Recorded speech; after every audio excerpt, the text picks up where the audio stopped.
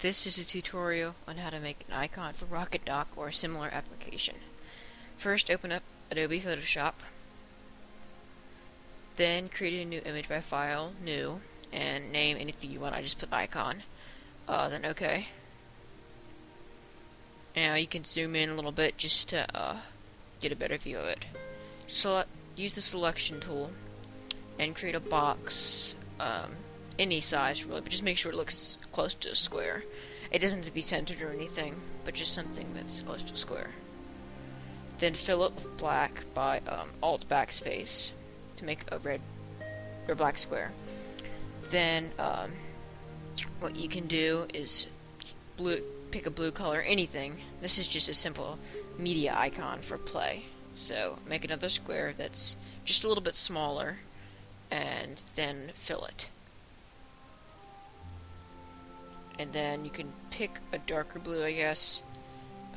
It doesn't really matter what colors you choose. I'm just using blue.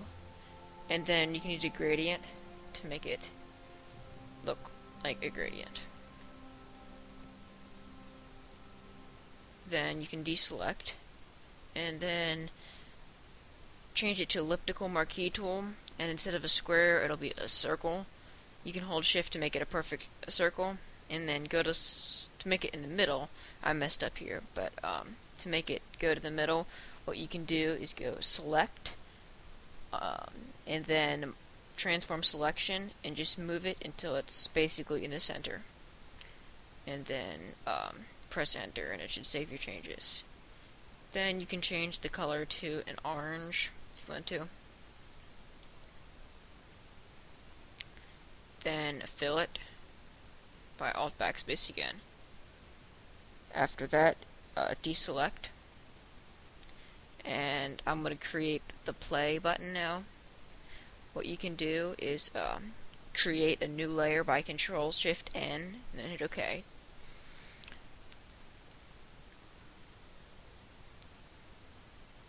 Then go to the lasso tool and create a triangle as close as you can to that. Mine's a little bit messed up, but it gets the point done. Then do the same thing in transform selection to put it in the middle. You might want to rotate a little bit like I had to do if you need to, and press enter to apply it. After that, I put mine as white, and I just filled it with Alt Backspace. Then go to blending options and do a drop shadow. I think that looks better. If you want to, you can do outer glow, but I prefer just drop shadow. Then, to make it look a little bit better, you can create a new layer the same way, and to select just the orange, just go to the background and click on it, and then you can do an effect, let's see, by contracting the selection by 10 pixels. I actually put 1, but I did it again.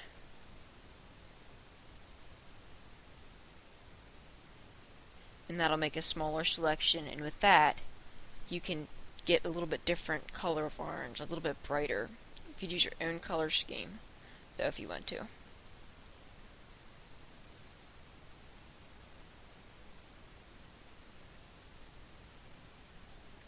Then fill it with Alt Backspace and move the layer down to in between background and layer 1.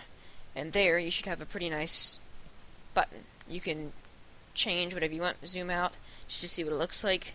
Now, in order to make it transparent on the Rocket Dock, you need to take out the background. First, you have to duplicate it by right-clicking Duplicate Layer, or Control J, and then there should be 2 layers. So delete the original background so that you just have the background copy. Then what you do is you take the selection tool and select the white area, and then just hit Control X to cut it out. And now it should be transparent. Then, in order to save, do File, Save As, and go to PNG, which is Portable Network Graphic, which is near the bottom. Once you find it, just hit whatever name, and then save.